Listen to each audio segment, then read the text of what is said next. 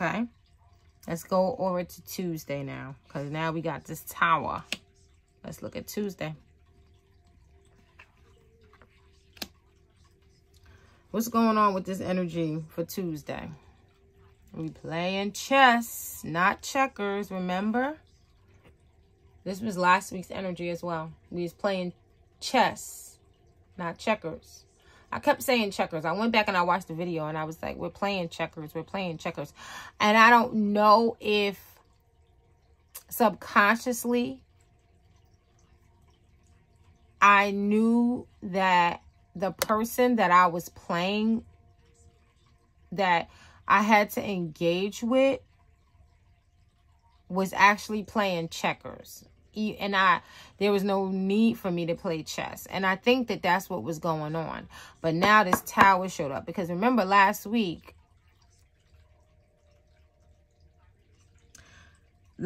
Tuesday, that was the Knight of Cups.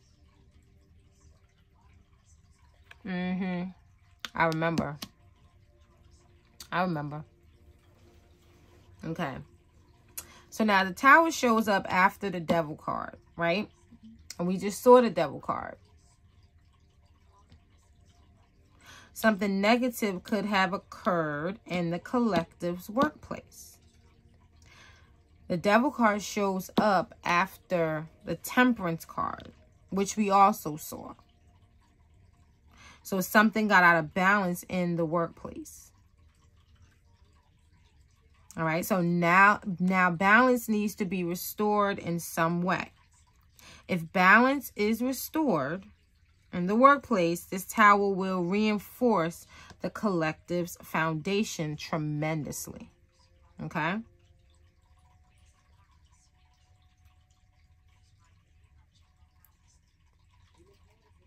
This Tower falls on a Tuesday. That's Mars Day. Mars and Gemini. This is the decision card. So quick thinking is necessary. Try to avoid arguments this week, especially on Tuesday. Mental clarity and awareness is very important right now. This energy is weird. This is some weird energy. I think that somebody's trying to do chaos magic on a collective again.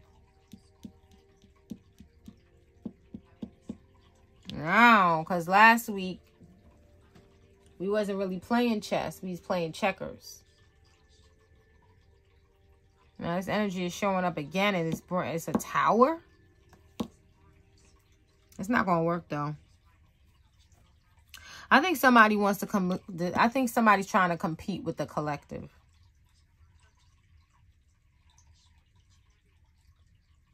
The collective needs to do a return to sender spell fast. That's your quick thinking right there. We're going to get ahead of this energy. You need to do a return to sender spell. And I'm going to show you how I do mine. I'm going to show you how I do mine. Because I have it out anyway. Because I'm constantly doing return to sender spells. Because I'm always having dreams and all kinds of stuff be going on. Man, these people. I'm going to put this back here. And I'm going to put this here. Okay. So, this is my return to sender spell. Okay. As you can see, what I did was I drew like what you might see as a C, right? A C, right? Half, like, it's more than half a circle. I made like a circle. And I left this open at the top. And then I wrote my name. And you want to write 3 to 5 things beneath your name. Okay? I like to use the gold joss paper. This is my intention paper. So when I write my intention statement, I'll write it on This paper, when I do, you know, little, other little spells and rituals, I'll use my Joss paper. This one I've had for a long time because I'm constantly reusing it and reusing it and reusing it. But now I'm going to make a new one for the new moon. For this new moon, because especially now that I see this tower for the collective. All right. So on this paper, I have what looks like a C that I turned into a circle. And I have my name and I have the word peace because that's what I want. I want peace of mind. I want a peace-filled life. This is what I desire. I desire to have a peace-filled mind, a peace-filled life. All right? And then I went reflect under peace. I wrote reflect attack. And then I wrote return to sender. Okay? And after I write that, then I close the circle up. And then I take a tea light and I place it right on top of it and light it. And then once the candle goes out, you can either reuse it. Now I usually reuse mine because I do other stuff with it. This is not the only, I don't just do that. But if you just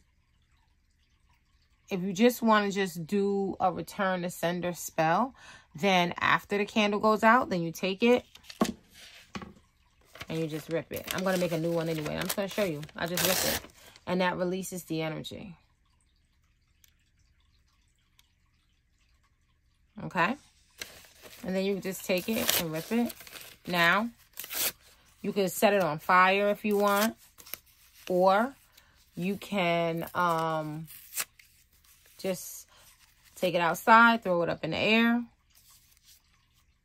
Okay? Or you can just flush it down the toilet, throw it away in the garbage. It doesn't matter. It doesn't matter. You know, it doesn't matter. Okay? The spell is complete after that. Okay? Now, if you want to reinforce that spell, then you can read Psalms 70. After you light the candle, you're going to read Psalm 70, all right? It seems simple, but it is very powerful, all right? It's a very powerful spell, and it works. Okay, let me mute this TV because he's completely asleep now, thank God. But I'm just going to mute it so that then if he wakes up, I could just quickly turn it right back on. I don't have to, okay? So now here's what I'm going to do. All right. At the end of this reading, I'm going to do a return to sender spell. All right. I'm going to do it for the collective. All right. So now if you want to be a part of the return to sender spell that I'm going to do on this video, hit the like button right now so that your energy is included. Okay. Now, that's going to be an indication to the angels to help you with this issue this week, okay? So remember to subscribe as well, all right? But no matter when you watch this video, even if it's 10 years from now, all right? If you like this video, you'll receive the protection from this return to sender spell that I'm doing later on. All right, when we're done. All right. So hit the button right now so that you don't forget. All right. So what I see going on for Tuesday is a negative energy has emerged to stop the collective's manifestation for change from their new moon ritual. All right. Someone or something is trying to stop the collective from manifesting. But it's not gonna work. Remember, collective.